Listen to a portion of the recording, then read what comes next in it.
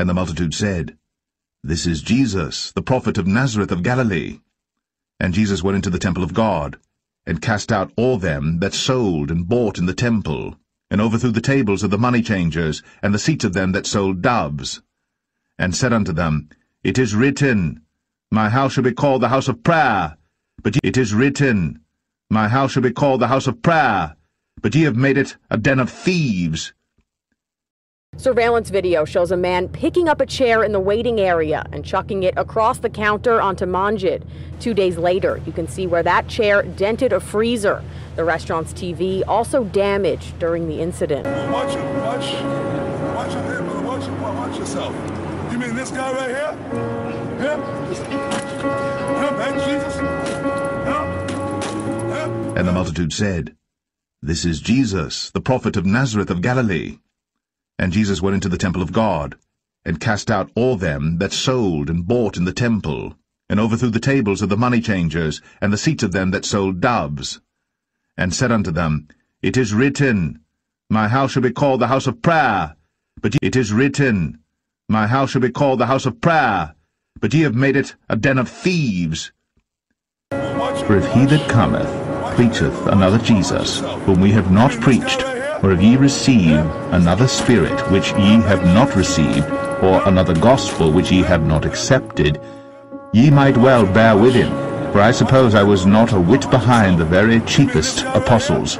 But though I be rude in speech, yet not in knowledge, for we have been thoroughly made manifest among you in all things.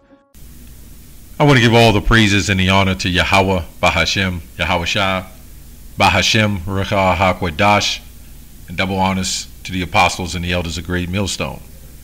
As shalom and peace to the elect, okay, which means peace to the elect. Also shalom to the families that's laboring, or let me say, doing your part to help in this truth, okay. I want to go in this video, it's actually a response off of Vocab Malone's video, 3 minutes of Hebrew Israelite folly, one Westers, you know. Now I did notice that the one that I recognized with Apostle Rakab punching the Caesar sign, which is just a piece of cardboard. Vocab will never teach who that man really was that he was punching. That imposter, okay, Cesar Borgias, okay, put up in about 1456, somewhere during the time of the Renaissance, okay, who is a remake or a revamp off of Serapis Christi, okay.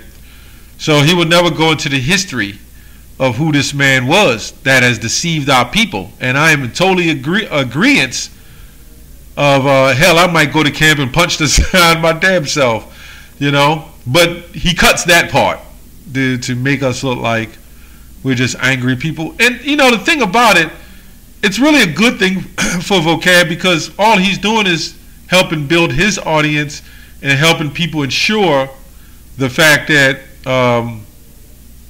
what we're doing is wrong. That is a necessary evil, okay, because we have to know that these people are going to hate us, and he's just helping that along. Also, I was talking to a younger brother today, and we was going into, he was saying, you know, it's kind of tricky. Is Vocab a Jake or an Israelite? You know, and it is tricky because when you look at Vocab, he's very diligent in scoffing, okay? The scripture says there should come in the last days scoffers.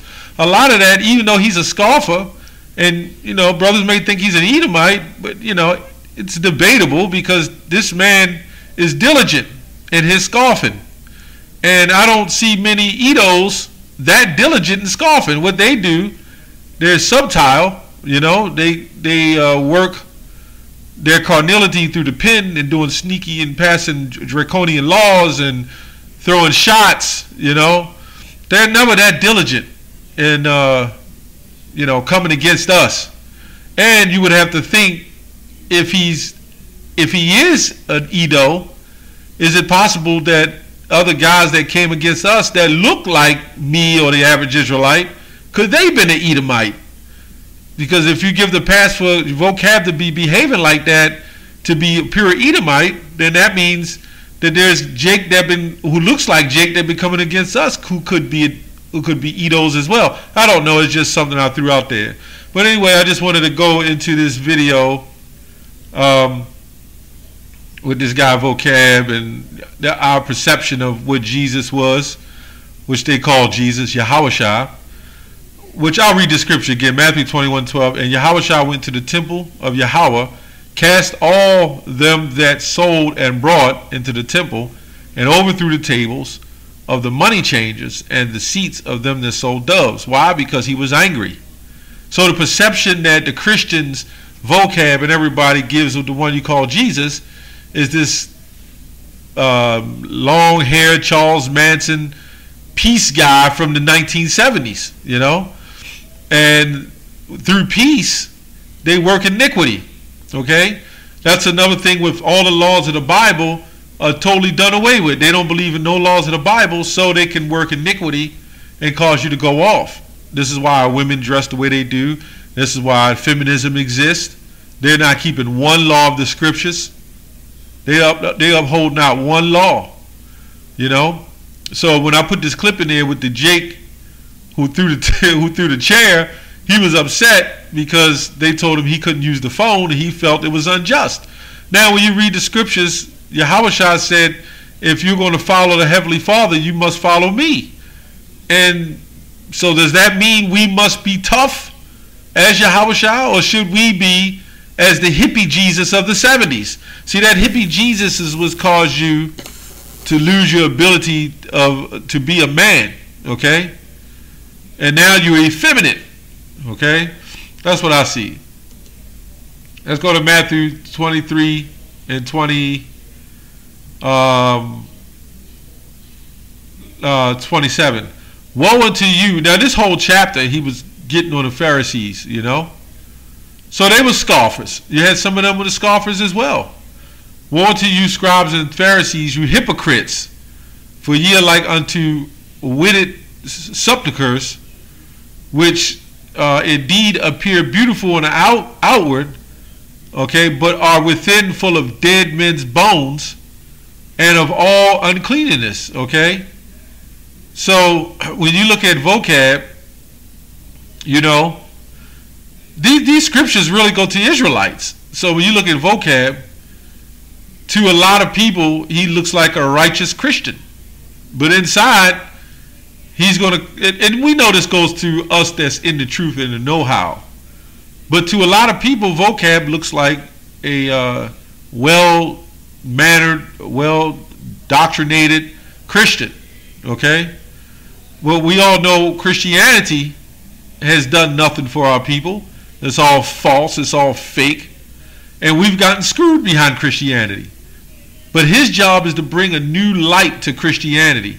And that new light is casting darkness on us. Okay, he said, even so, ye also outwardly appear righteousness unto men, but within ye are full of hypocrisy and iniquity. That's going into guys that's, there is Israelites who are like that. The Comforter was one. Okay? So let's go to Luke.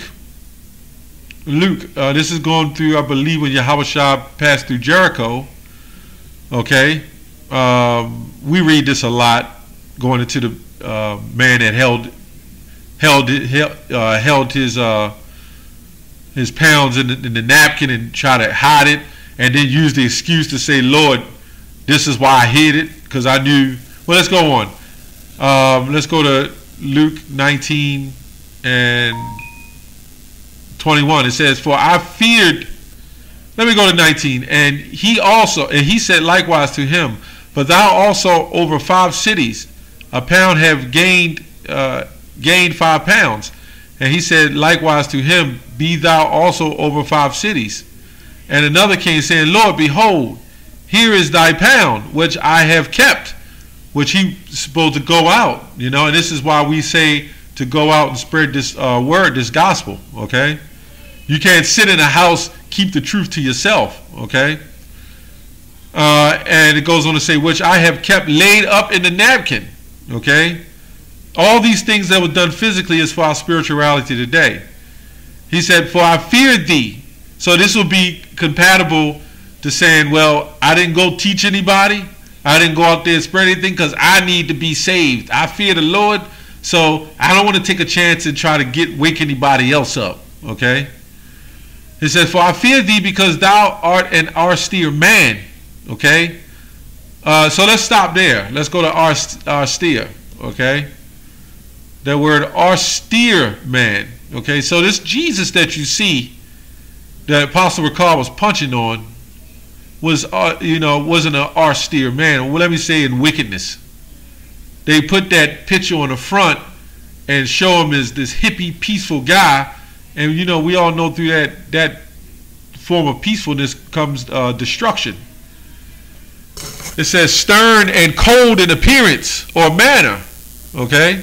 They try to spruce this, whatever